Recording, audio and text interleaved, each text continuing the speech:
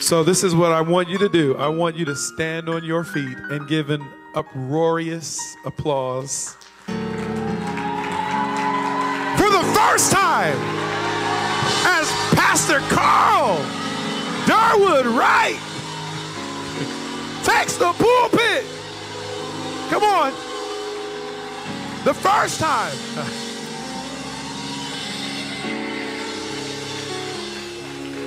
Stretch your hands toward him.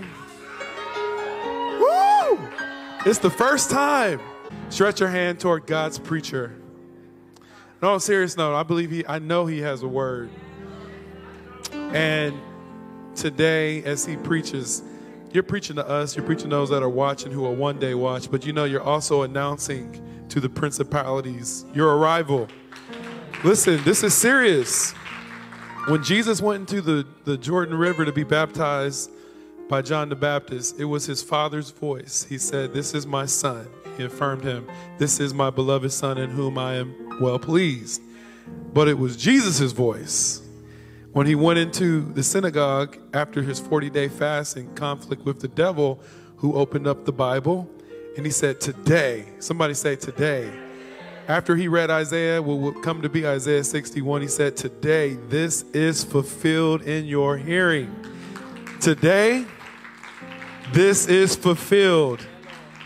Not just the word of the Lord over Hope City, but the word of the Lord over you, your wife, your family. You're an extension of many people. And so your voice is going to announce your arrival in the spirit to the powers and principalities that have tried to really lay claim and hold over this community for too long. But how many know the devil's time been up? As soon as that stone was rolled away and it was found empty, the tomb was found empty, his time been up. But tonight we make that announcement. So seriously, I want you to stretch your hands toward him.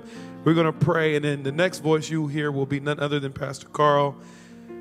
In Jesus' name. So, Father, we thank you for what you have done and what you have ordained. We thank you for the history of this moment. We thank you that all of heaven takes notice of tonight. And we thank you, God, that your word will not return void. It will accomplish the purpose for which you set it out. So as tonight, Pastor Carl opens his mouth to declare the unsearchable riches of Christ, to look to the word of God, we pray that our hearts would be open, receptive to what you would have to say to us. For if, God, ever we needed a word from the Lord, it is certainly a day like today. So, Father, we pray your anointing rest upon him, not just for tonight, but for the years to come, that from this pulpit, through the airwaves, through the camera, through what goes on in this room, your name will be made great through the messenger. So, Father, we thank you for his life. And, Lord, we humble our hearts to receive your word through him. And if you're in agreement with that prayer, say, in Jesus' name, I present to you for the first time behind the pulpit at Hope City South, Pastor Carl Wright. Come on, make some noise. Hallelujah. Hallelujah. Amen, amen. Can we thank God for our apostle, the one and only Brian Michael Williams. Amen. You may be seated. Hallelujah. It feels good to be in the house of the Lord. Amen. Well, I'm excited, and I do have a word from the Lord. So I'm going to ask you to grab your Bibles, and we're going to run over to the book of Jeremiah. Hallelujah. Over the next number of weeks, as we prepare to birth out the vision for Hope City South and the ministry that will take place in and through this place, we're going to be laying some foundations. And so I wanted to start out with what I believe is one of the most important things that will mark this ministry, I think the beauty of Hope City South is that we are an extension of a family and a ministry already in motion. And so Pastor said it, I don't remember if it was from the pulpit or in the elders meeting this morning, but he said, you know, if you want a vision statement, a mission statement, there's 66 books of this Bible. So if you want to know what this church is going to be about, you can read the Bible. Amen. A number of weeks ago, we were doing some work outside, and Apostle was on live stream, and he said, what's the word of the Lord? And I said, well, there's 66 books of it. Read it. But I really do mean that. And so we're going to lay some foundations tonight and run through the word of the Lord and see what God has to say to us. Amen. Hallelujah. One of the best things that you can do is build your relationship with Jesus. Hallelujah. I know it's 2021. People are doing a whole lot of things. But there is no more important thing that you can do than to build your relationship with God. Amen. I'm going to ask you to stand for the reading of the word. Jeremiah, let's go to chapter number 9. And we're going to be in verse number 23. And when you have it, I want you to say amen. Hallelujah. If you can't find Jeremiah, there's a table of contents right in the front. And it'll help you. No shame. They put it there for a reason. Amen. Jeremiah 9, when you have it, say amen real loud. Verse 23, it says this. Thus saith the Lord, let not the wise man glory in his wisdom, neither let the mighty man glory in his might. Let not the rich man glory in his riches, but let him that glory in this, that he understands and knows me, that I am the Lord, which exercise loving kindness, judgment, and righteousness in the earth. For in these things I delight, saith the Lord. Father, in the name of Jesus, God, speak. Father, we say, speak to us. Father, open up the recesses of our mind. Let the word of the Lord go deep today, down into our soul. We pray, let the Holy Ghost brew over the seed of your word. Let it spring up into eternal life. Father, I pray today in the name of Jesus, as your word is going forth, that, Father, somebody is liberated, set free. Hallelujah. In their heart, in their mind, in their spirit, we decree and declare liberty to the captive in the name of Jesus. Amen. You may be seated. Hallelujah. Y'all feel good? Amen. Do I have permission to be myself tonight? All I can be is me. That's all I can be. Hallelujah. But I want to talk to you about Jeremiah 9, and the scripture tells us this in Jeremiah 9:23. It says this, that the wise man should not glory in his wisdom, neither let the mighty man glory in his might, and let not the rich man glory in his riches. We live in an interesting hour. We live in an hour where everybody wants to be known for something. Amen. We live in an hour, hallelujah, where everybody is building their platform and building their brand and expanding, hallelujah, their reach and trying to be the latest and the greatest and the next best thing. We live in an hour, hallelujah, where even in the midst of a global pandemic, you're being pressured on all sides, hallelujah, to produce, hallelujah, content so that you can be the next. Am I right about it? In this hour, you have people from all sides pressuring you to become something, and everyone is trying to advise and counsel and teach, and you have a lot of people in this hour who have a whole lot to say. But when you really search what is being said, you find out that there's a whole lot of people saying a whole lot of nothing. There's a whole lot of people doing a whole lot of nothing. And there are people, because of the way social media works, hallelujah. How many have heard the expression that all you have to do is teach and position yourself as an expert? Right? Now, I'm not coming against the teaching, you know, wonderful, it's awesome. But what I'm saying is you have people who are positioning themselves as experts in things that they are not experts in. Hallelujah. If you just learned how to do it yesterday, you are not an expert in it. And this is an hour where, hallelujah, we get a revelation from God, or the Lord teaches us something, and we run to social media, we do a Facebook Live, and then by next week, we're taking registration for a class to teach on a revelation that we just got. But if you just got it, and if it just came into your heart, that revelation hasn't even had time to process, hallelujah, for you to walk it out, for you to flesh out what it is that God has given to you. So Jeremiah, God is speaking, and he says to us this way. He says, let the wise man, don't glory that you're wise. Don't be puffed up just because you got a little money. Your money don't mean nothing. I didn't say it. Jeremiah, God said it in Jeremiah. You read it, right? Same Bible. I know this is KJV. I usually have an NJV, but I lost my Bible. Hallelujah. But I actually really do like the King James. So we're just going to ride the wave tonight. Is that all right? So God said in Jeremiah, let the rich man, don't think that you're something because you got some money. Hallelujah. It says, don't let the wise man think he's something because he got some wisdom. And don't let the mighty man think he's anything just because of his might. Goes on to tell us this, but let him glory, if you're gonna glory in this, that you understand and know me, that I am the Lord. Not just that he is the Lord. This isn't the only thing. Now, this is what it says at the end of the verse. It says, in this, God takes delight. This is the delight of the Lord. The delight of the Lord is a people who know him. And God delights in being known. Hallelujah. He delights in being known, and he goes on to say, not just knowing that he's the Lord, but that he exercises loving kindness in the earth. Not just loving kindness, but he balances it out here, and he says, but also know that I exercise judgment and righteousness. Hallelujah.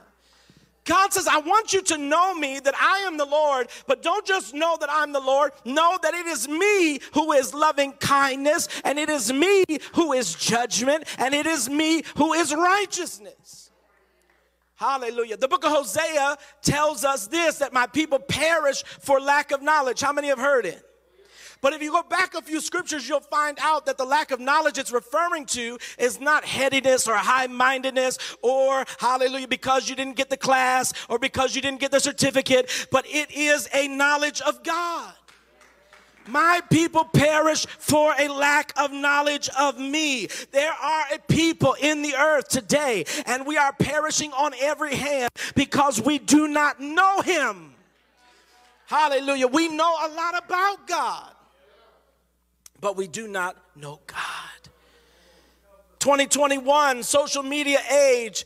If nothing else, we have found ourselves in the midst of a people who know you, know about you, but don't know you. Know a whole lot. I could ask you about so-and-so, and some of you might say, oh yeah, I follow them on social media. Well, you know, I saw so-and-so, and we make massive judgments, hallelujah, and rash decisions and all kinds of stuff based off of social media, which is only a small part of someone's life. And not only is it a small part, it is a controlled part. It is only the part that I want you to see based on the perception that I put out. Are y'all with me? This is an age where, hallelujah, we are rooted in this idea that we know people that we do not know. That we are friends with people that we are not friends with. Hallelujah. And we do the same thing with God. Because we go to church, because we have learned the language, because we like the songs, because we know how to lift our hands. Some of us even know how to speak in some kind of a tongue. We think that we know God. But you will, hallelujah, be surprised to learn that you can speak in a whole lot of tongues. Go to every service you can get in. Hallelujah. Die and wake up in hell. You will find yourself standing before, hallelujah, Jesus, and he will say, you'll say, well, we preached in your name, we prayed in your name, we prophesied in your name, we cast out devils in your name, and what will his response to you be? He said to them in the scripture, depart from me, you worker of iniquity, I never knew you. When the scripture talks about knowing, one of the interpretations of the text is an understanding of an exchange of intimacy. It is what a husband and a wife, when they know each other, there is an exchange of intimacy. And the Lord, hallelujah, he has called us into intimacy with him. The book of John tells us this is eternal life, that we might know him.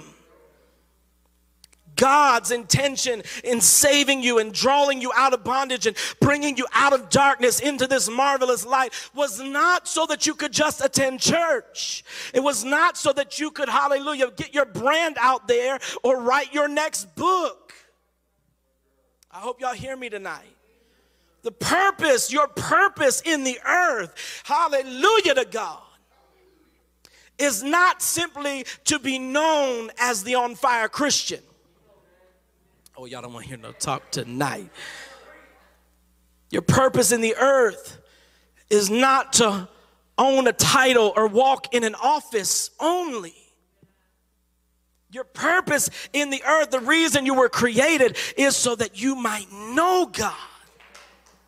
God saved you, hallelujah, called you by his own name, changed you, bore with you with loving kindness. He drew you because he wants to know you and he wants you to know him. He wants the exchange of relationship. Don't y'all know that the Father takes pleasure in spending time with you more than you take pleasure in spending time with him? The scripture says it in the book of Song of Solomon, with one flick of your eye, you've ravished my heart. The Father says, when you even think about spending time with me, it moves me. Because I want nothing more. I don't want your labor for me more than I want you. I don't want your work for me more than I want you. There is nothing you can do for God, hallelujah, that he wants more than he wants your heart. God, when you approach him in that way, as if you can do something for God, as if you could do something, hallelujah, to win his love or his validation or his authority, the Lord will skip over you and bless the one who with humility says, Lord, I'm just here. I'm just so glad to serve you. I'm just so glad to be in your presence. I don't know how to do it. I don't know. Maybe I don't have the lingo right. Maybe I don't have all of the, things that I'm supposed to have, but I'm willing. If there's first but a willing mind, it is more acceptable to that a man has than that he has not. If there is first but a willing mind. The book of Hebrews tells us that you must first believe that God is, and that he is a rewarder of those who what? Seek him. Not a title, a position, a job, a promotion, a brand deal, a book deal. Hallelujah. Seek him. Everything else is added benefit when you have him. And there's a reason why the Lord wants to have your heart in such a way that it's so captivated, because the Lord knows, and he told us in his word, that if I can get your heart, I can give you everything that pertains to life and godliness. It is literally, intimacy with the Father is literally the highway, hallelujah, where manifestation travels. Intimacy with the Father is the highway where God takes what he put in you and he draws it out of you. Some of you are sitting back and you're wondering why after years and years and years your life has not manifested the promise yet. It might have a lot to do with your outer life. You can impress us, but with your inner life you can impress the Lord. He knows it already. You can't even hide it from him. He knows your thoughts afar off before you even think them. Glory to God. And it is the inner life. Let's look at the book of Philippians, chapter number 3. Y'all all right? Hope I'm not preaching too hard. I got God's approval and my apostle's approval. That's all I need. I'm about to preach. Philippians 3. When you have it, say amen. Philippians 3, it says this. Finally, my brethren, rejoice in the Lord. To write the same things to you, to me indeed is not grievous, but for you it is safe. Beware of dogs. Beware of evil workers. Beware of the concision. For we are the circumcision, which worship God in the Spirit and rejoice in Christ Jesus and have no confidence in the what? We have no confidence in the flesh. Hallelujah. It goes on to say this. Paul says, though I might also have confidence in the flesh, if any other man thinketh that he had whereof he might trust in the flesh, I more. King James language, what he's saying is, if anybody has a right to trust or put confidence in their resume, it's me. If anybody has a right to boast, it's me. He goes on to explain himself. Circumcised the 8th day of the stock of Israel, of the tribe of Benjamin, a Hebrew of Hebrews, as touching the law, a Pharisee, concerning zeal, persecuting the church, touching the righteousness which is in the law, blameless. But the things that were gained to me, those I counted lost for Christ. I really want you to hear what's being said here. Paul is literally saying, if I could put it in modern terms, he's saying, oh, I'm clean. I meet all of the requirements. As touching the law, blameless. I do everything I can do right. I am well loved in my religious community, well respected. I have a great pedigree. I come from good stock, good people. I have every reason to hold my head up high. But Paul says, when I met Christ, I counted it all as lost. I don't even put confidence in those things anymore. I don't feel as though I need to carry my head high because of where I come from, or because of my pedigree, or because of my degree, or because of all of these things. But I hold my head high because of Christ. And when I compare Jesus to all of the fame of this world, all of the allure, all of the greatness, all of the grandeur, it really is like doo-doo. I didn't say it, Paul said it. It's in the Bible about these, in the book. As dung is what he said. Now maybe you need to travel back in time to Paul's day, when they didn't have automobiles and they didn't have all kinds of great running water. Maybe you need to travel back in his time where horses were literally dropping dung in the streets, because the concept made sense to them. It was like burnt in their mind. We handle our business, clean up, move on.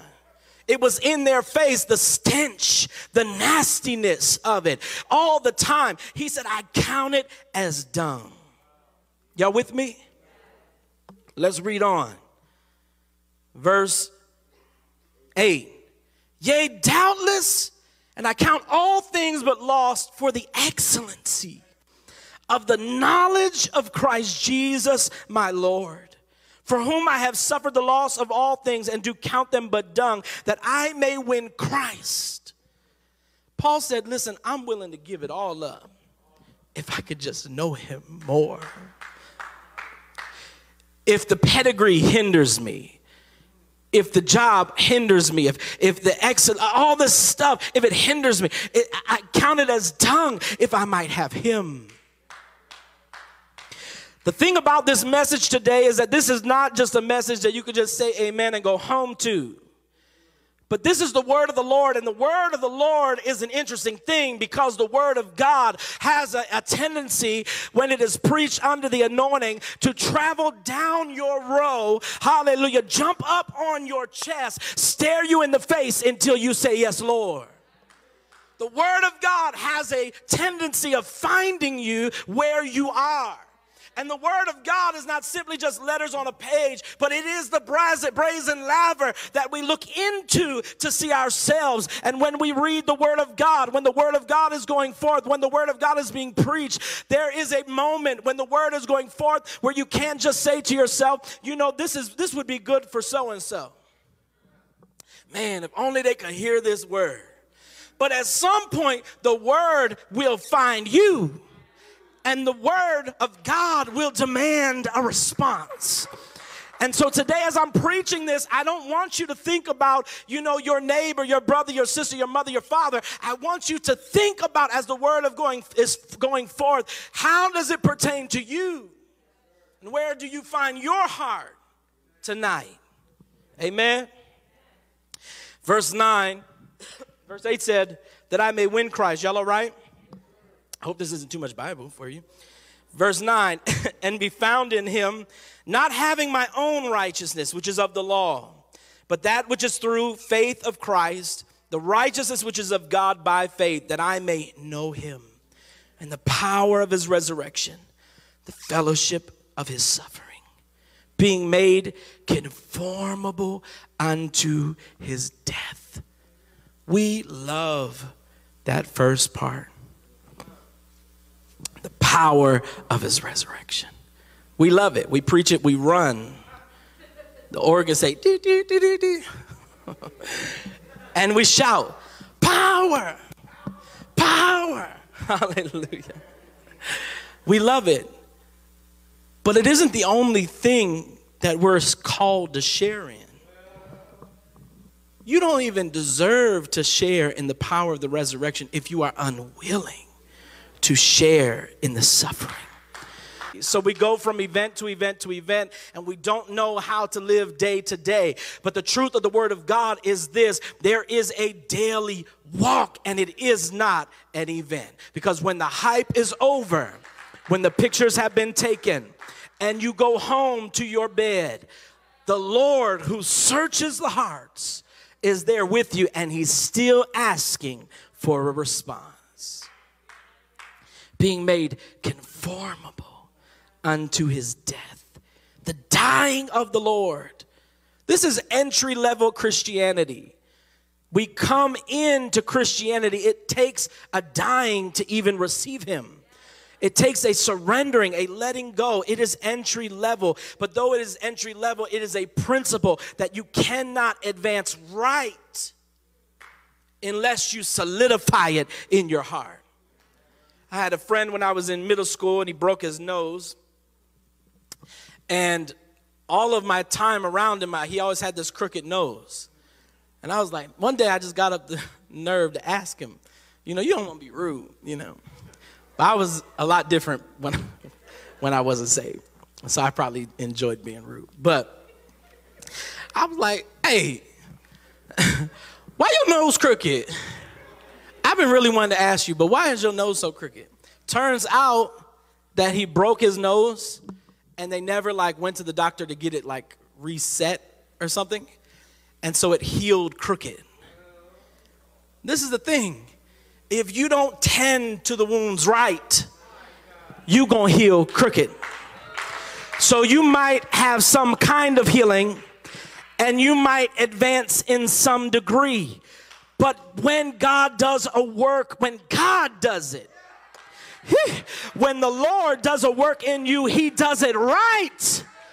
And so the Lord says, he said it in the word of God. He says, I see your works. I see all that you do for me. Thank you kindly. I see your edifices and your ministries and your labor and your Christian bumper sticker and your entrepreneurship that you tag Jesus on so that you can get some Christian dollars. I see it. And thank you very much. But, when God has a but, he says, I have this one thing against you, that you have forgotten your first love. Repent unto your first works. And so the Lord is calling for us as a people to really search out our hearts, especially, and there's a reason why the Lord gave me to preach this on this first day of the opening of Hope City South. You might think to yourself, this message is a little tight for first day. It should be a little celebratory, right? But there's a reason why the Lord wants this word going forth as we establish Hope City South. Hallelujah. Because we are not coming in at the ground level, but we are standing on very important shoulders. And we are in the midst of a transition as God births us out from Hope City, the overarching organization, and he plants us as this first plant on the south side of Columbus. And the Lord says, when you are in the midst of transition, that is the time to do the sweeping of the house.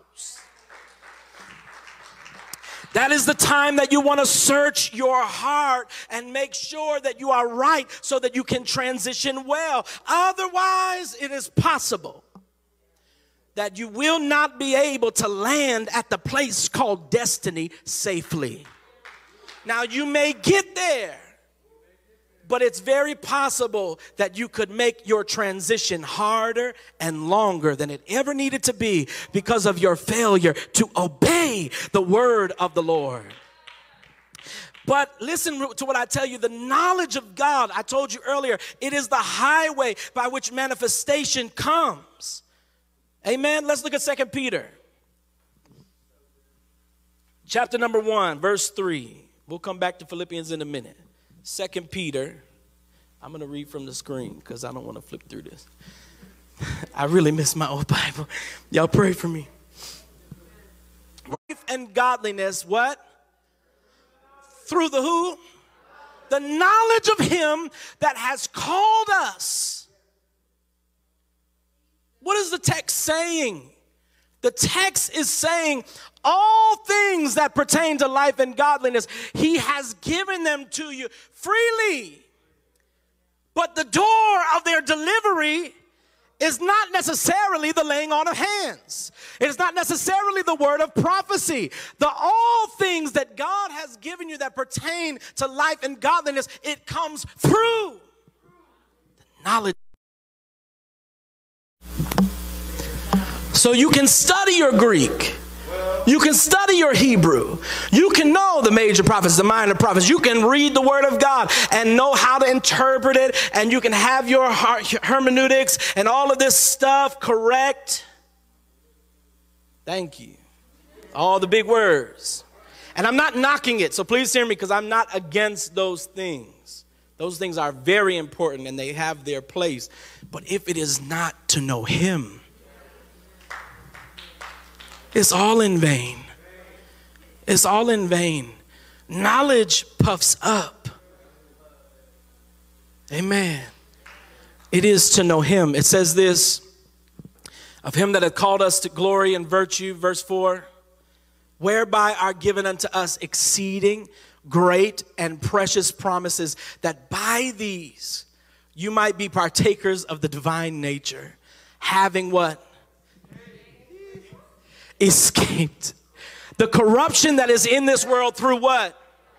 Some of y'all have a lust problem and you don't know how to get free. I'm telling you right now, 2021, where skin is in and everybody getting ready to have their hot girl summer, I'm telling you right now, this world, the age that we live in, is sex, sex, sex, sex, sex, sex, sex, sex. Skin, lust, see it, look at it, dwell on it.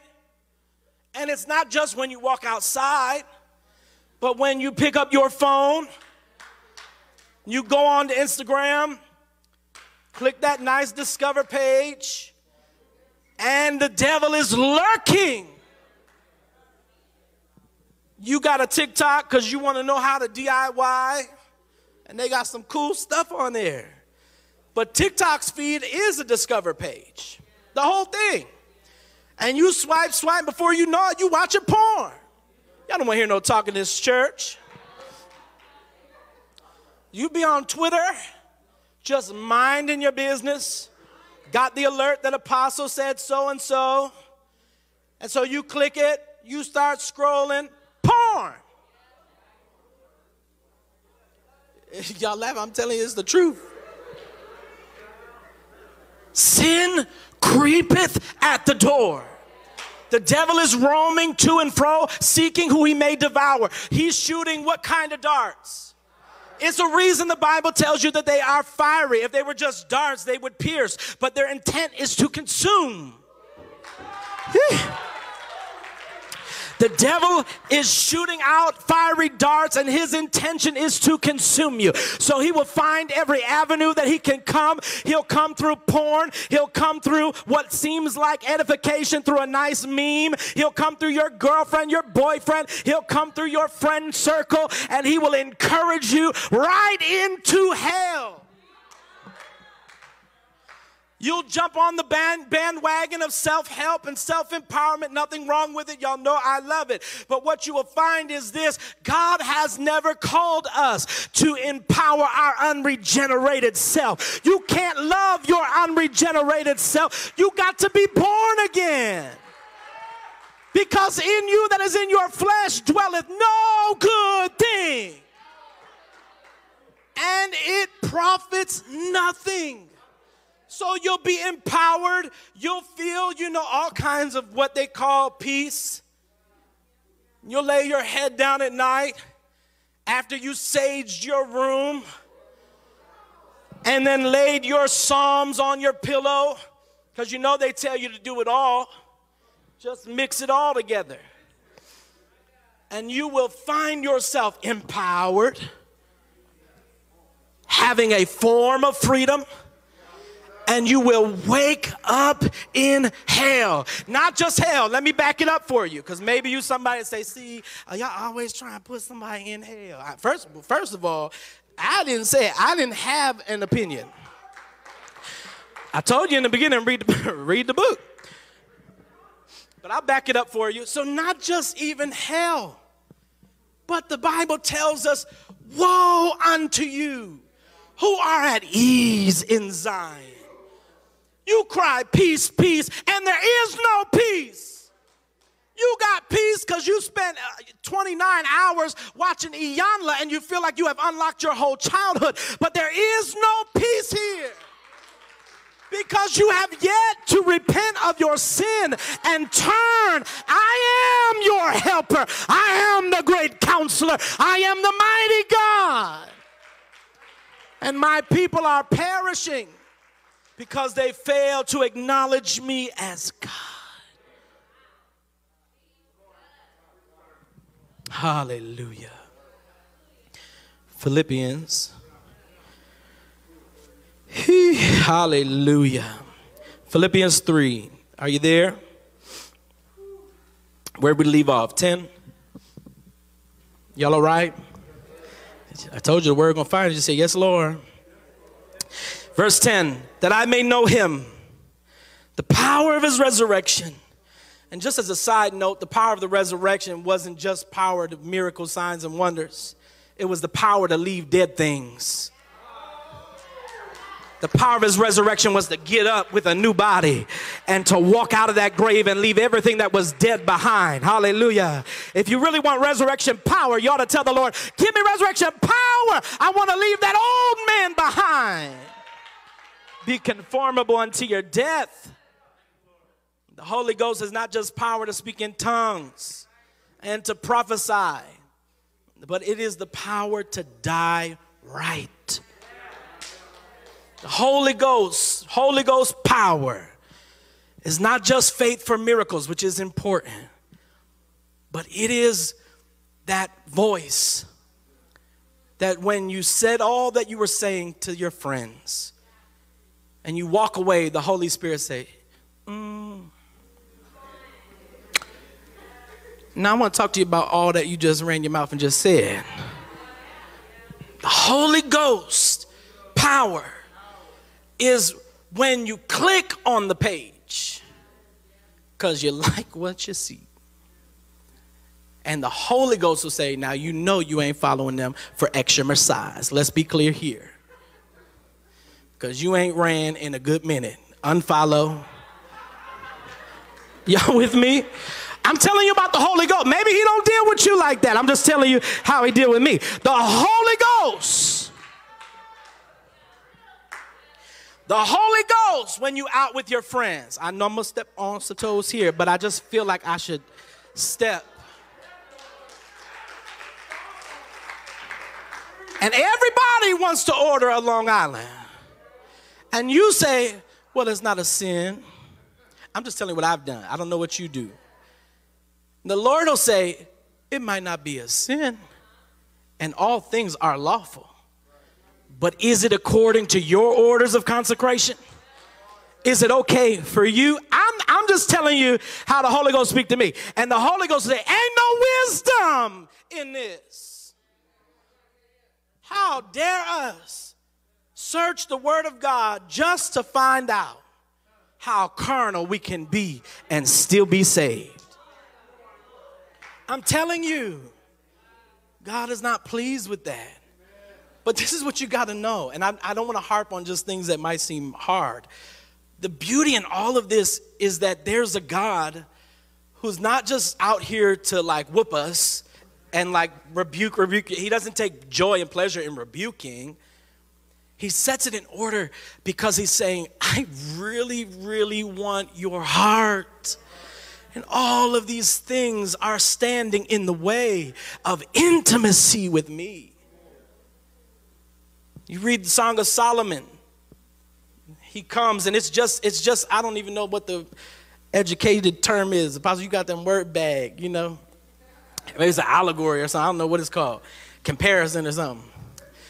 I don't even know what an allegory is, but it sounds like it should fit. But here's this man and this woman and the husbandman and this woman is so in love. And he comes to her door and he starts knocking and she knows it's him. Women be doing this stuff. And she like, my man is here. I'm gonna make him wait. See how bad he really wants me. But you can't outbeat a God who created the concept of seeking, right? He created pursuit. You can't beat him at it. So he's at the door and he said, oh, she want to play games. Okay, so this is what we're gonna do. He leaves his scent on the door. When she gets to the door, she opens the door and she says, ooh.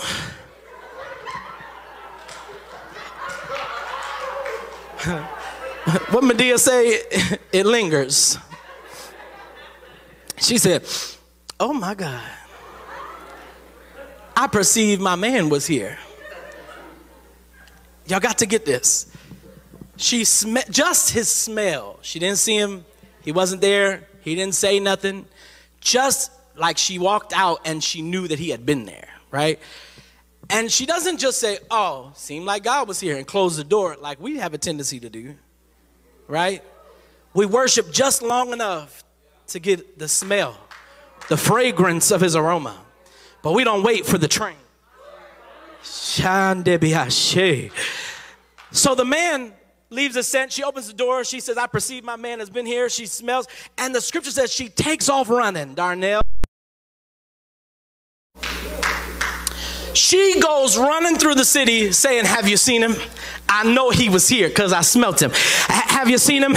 I feel like he came this way, Jeremy, because I smelt him. Have you seen the lover of my soul? I know he was here. It's the same thing the women did when they came to the tomb of Jesus. And the angel said, he is not here, for he has risen as he said. Hallelujah. And they took off towards Jerusalem. And they said, have you seen him? Because I went to where he was, but he's not there no more. Have you seen him? Hallelujah. The scripture says that the people in the city were like, are you crazy? What's wrong with you? They even beat the poor girl. But she didn't stop. I'm telling you, when you are in desperate pursuit of Jesus, everything is going to try to stop you. Situations will align themselves. The devil will stir up old passions and old desires. The devil will try to get you to live low. The devil will try to get you to draw back from desperate pursuit. Why? Because he doesn't ever want you to come into the knowledge of God, not to know about him, but to learn more and more and more. I've got to have him. The scripture tells us that the angels of the Lord are going around the throne crying, holy, holy, holy is the Lord God Almighty. They are always, for all of eternity, learning more of him. These are creatures who literally keep their eyes on him in such a way that the scripture tells us that they got eyes in their wings and eyes all around them, just eyes everywhere, beholding him. And they've been beholding him for all of eternity, and they're not tired yet. Why? Because everything that they have learned up to this point is still but a drop in the bucket of all that there is to know about him. When you encounter God for real, when you really encounter him, it does something to you. I remember when I encountered the Lord and I didn't have language. I didn't know what to call it. Now I know it's the Holy Ghost. But something touched me, and I felt it. in the core of who I was. It was like he had reached places I didn't know existed within me. Hallelujah. And it was as if when I talked to him, he just knew things about me that I didn't even know about myself. And he sets us on a journey. That kind of touch will make it so that you don't ever want to stop until you get everything that you can get. Let's run through this so we can wrap up tonight. I'm almost done. Y'all okay? Hope I'm not boring you. Philippians 3. What verse we in Christ Jesus. Let us therefore, as many as be perfect, as many as be mature. That's what it means. The interpretation of the word perfect is to mature. It speaks of an active progression towards maturity. Let us therefore, as many as be mature, be this-minded. And if in anything you be otherwise minded, God shall reveal even this unto you. Hallelujah. Nevertheless, whereto we have already attained, let us walk by the same rule. Let us mind the same thing. He's saying this. You got to have this mind. It's got to be made up in your heart where your mind is so persuaded that you can't have it any other way. When you make up your mind to follow him, this is what you have to know in 2021 where Jesus is a cute add-on. He is like a decoration to our lives. We just choose him. I'll take that one. That's cute. I want to follow Apostle Williams. I want to follow Apostle Stevenson. I want to follow Apostle Lestrange. I'm Catholic. I'm Methodist. I'm Baptist. We just pick the cute one. We pick the type of Jesus and the expression that we like. Well, I'll go to this church because they have a nice children's ministry. And that's cute. I want to look like I'm raising my kids right. I'll go to this church because they got really good coffee.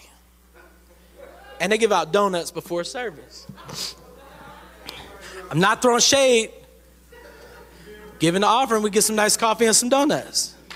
But what I'm saying is how we treat Jesus in 2021 is if he is an accessory to our life.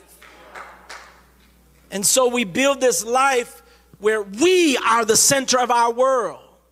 And Jesus revolves around us. We come to church when we feel like it. We go to prayer meeting when we feel like it. Everything is optional. And you know what's so crazy to me? I hope you don't hear me as like some preacher just harping on this. Because this is the truth. I wasn't raised in this. So I'm not telling you just because I was so raised in it, just brainwashed. It's just all I've ever knew and I've just been bored. What I'm telling you is what I know. Back in the day, they had church every single day. You brought your kids to church, babysitter or not, and they slept on the floor. You brought a pillow and a blanket, maybe. If your parents were saved, you didn't get that. They say the floor is good for you. It's peaceful in the presence, right? You were at church every single day. Evangelistic service, prayer meeting, choir rehearsal, revival. Revivals could go on 7, 10 days, sometimes 30 days if the Lord started moving. You were in church all the time. In 2021, we have so many options. It's literally cafeteria Christianity. Just choose the pieces that you like. It's Chipotle Jesus, right? We all know we're leaving with Chipotle, but everybody is unique, right? So you just choose. And everything is optional. And this is the thing, there's good and bad to the changes that we have made. But what I'm saying is this, that when you throw the baby out with the bathwater, you lose the principles of the kingdom. And when you lose the principles of the kingdom, how do you learn of him?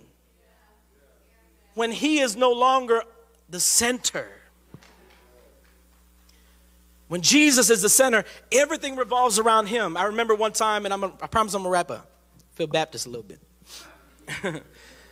When me and my brother used to have a very tumultuous relationship. Now, if you know us now or you just met us recently, you're probably like, what? Me and my brother clashed hard. And it's nothing but the grace of God that my brother is like one of my best friends today. But I remember years ago, I came to his house. I was visiting from Ohio, and I forget what we were talking about. But back in the day, the Lord's done a powerful work with my brother. But back in the day, even the mention of Jesus, it was like it just stirred him up, and he'd get to arguing. And it wouldn't be long before he was cussing you out. And he said to me, I don't even remember what I was talking about. And I feel like I only answered a question that he asked. I didn't bring it up. You brought it up. And he said to me, he'd go to cussing me out, and then he was like, dang, Carl, can't you just turn that Jesus stuff down? I mean, I know that's what you do, but when you come around here, can you please just turn it down? And he had friends and stuff over, so I pulled him aside out front. And I said, hey, I need to tell you something. And I said, I really want you to hear my heart when I say this. When I come around you, do I ever ask you to turn down your sin? When I get in your car that you own, do I ask you to change the radio station? No, I don't do that. Why? Because I expect you to be who you are. I don't ask you to turn the cussing down. That's y'all apologizing to me. I ain't never asked you not to cuss. That's your business. You pay the bills in this house. You cuss if you want to. Right? And I said to him, Jesus is not a part of my life. I can't just turn him off. I can't just turn him down. Jesus is literally the center of my world. And everything I do revolves around him. Now, I may have to adjust and, be as wise, as gentle as a dove at times, whatever, area or arena the Lord might put me in. But I'm never going to turn him down. Because you ain't never going to get me to please. Can you just not say Jesus? No, Jesus, Jesus, Jesus.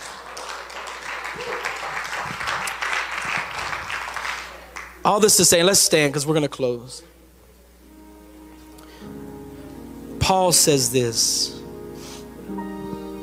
brethren, I count not myself to have apprehended, but this one thing I do, I follow on to know the Lord. It says I follow on that I might win the prize of the high calling, which is him. He is the prize. Y'all with me? He is the prize. And this walk with Jesus, the reason it's not a religion, the reason it's not, just some other choice that you can make. You can't even come to God except he invites you. You can't even surrender, repent, except the Lord give you the grace to do it. Except the Lord reach out his hand and say, I want you to come. You would have never even thought about it. It is the Lord who draws us. It's his loving kindness. And when he draws you for real, he puts a thing in you that can never be satisfied.